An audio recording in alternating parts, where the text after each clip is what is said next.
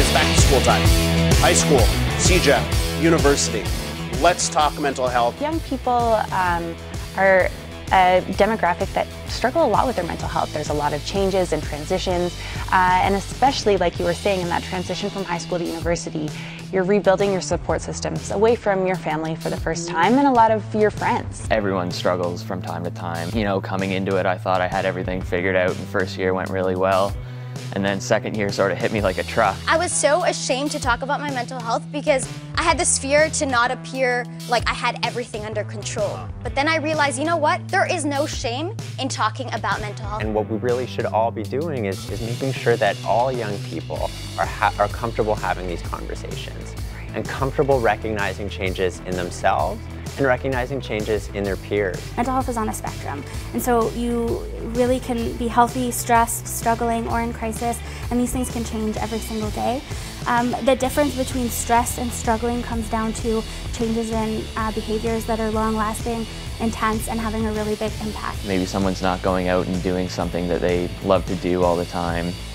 Maybe they're spending more time sleeping, or maybe they start picking up some negative habits. I think the biggest thing is just noticing changes, right? So noticing, saying to someone, hey, like I've noticed you haven't been going to class. A lot of students don't think about preparing for the changes and the transitions that are coming. I would say ahead of time, look up what kind of resources are available for you. So a 12-second Google search can tell you what's around you, and there's a lot available to students that are covered in student fees. Maybe going with them can be really helpful for them as well. That breaks down stigma, right? They don't feel so ashamed that they needed to reach out for help.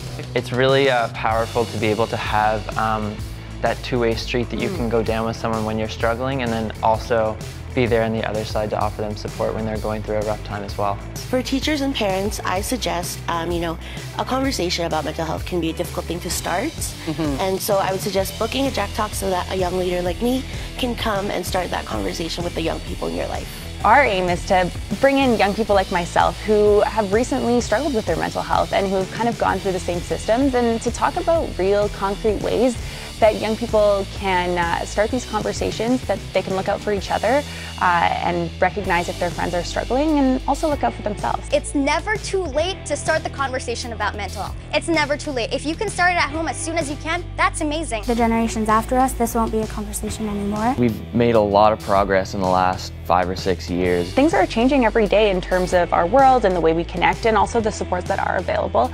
And so it's important to have a young person who's experienced that recently, who knows what those challenges are, and who are able to kind of speak directly to that. So you just go to Jack.org and you can join a chapter at your school, and if you don't have one, you can start one. Youth should be at the front and center of mental health. I actually did a public speaking tour, a Jack Talks tour in April, and it was amazing. 7 schools, 4 days, 2,500 students, and you know what? That makes a difference. Jack.org, go check it out. It's back to school. Mental health as important as your physical health. Stay with us right now.